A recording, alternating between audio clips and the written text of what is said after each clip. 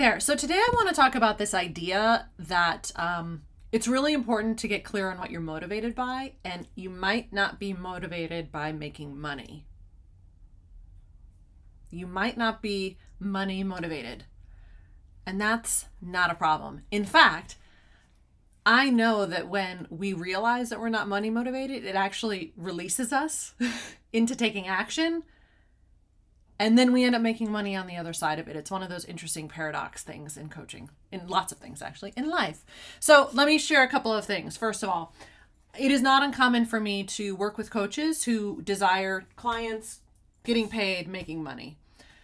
Coaching is not my hobby. It is my career. I also have an interest in working with clients and getting paid for my work and having my work be valued and all of those things. So I understand that.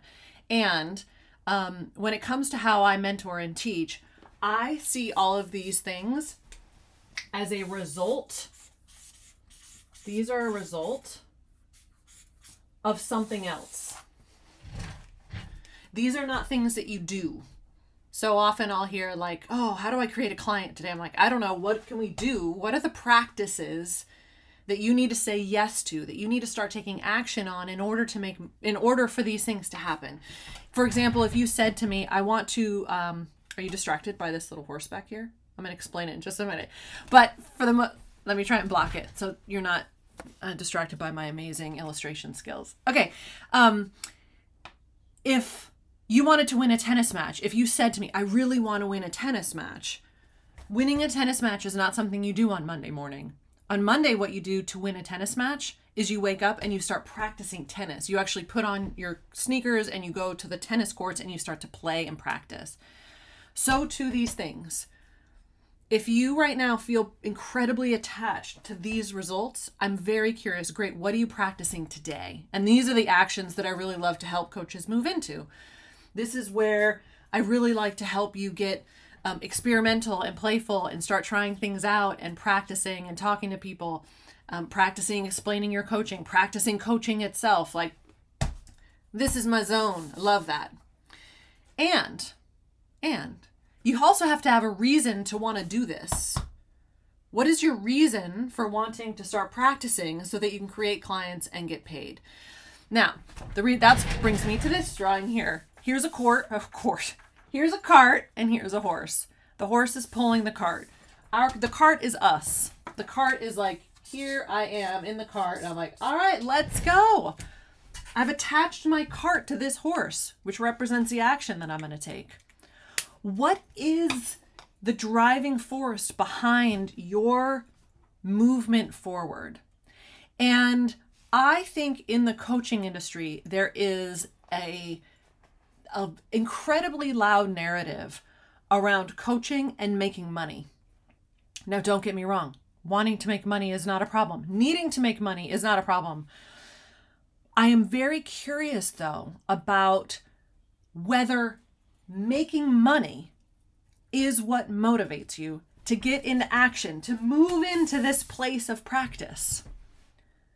And what if it's and a way of knowing is to ask yourself, are you practicing?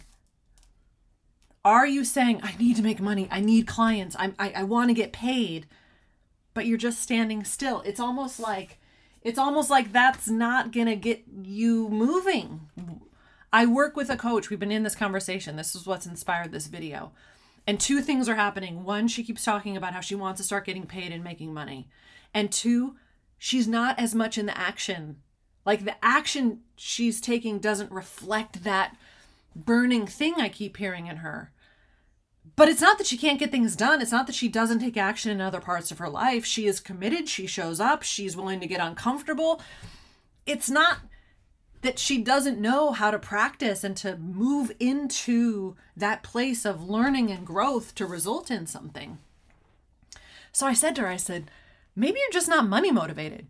Maybe that's not the horse that pulls your cart. And it was like a light bulb went off. And she said, oh my gosh, that's it.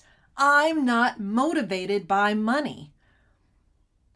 And something incredible happened then, because then we were able to say, cool, well, what are you motivated by? Why do you want to do this stuff? so that you can get that result eventually. And you will. You don't have to be motivated by money to get money. There's another force that can pull you into this space. And from that will emerge the thing that it is that you think was motivating you in the first place. It's a little bit mind-bendy. I get it. I hope this is all making sense and these random little pictures that I've drawn are helping illustrate this. But I'm just curious what you hear in this. From my own personal experience, I have never been money motivated. It is not what gets me going.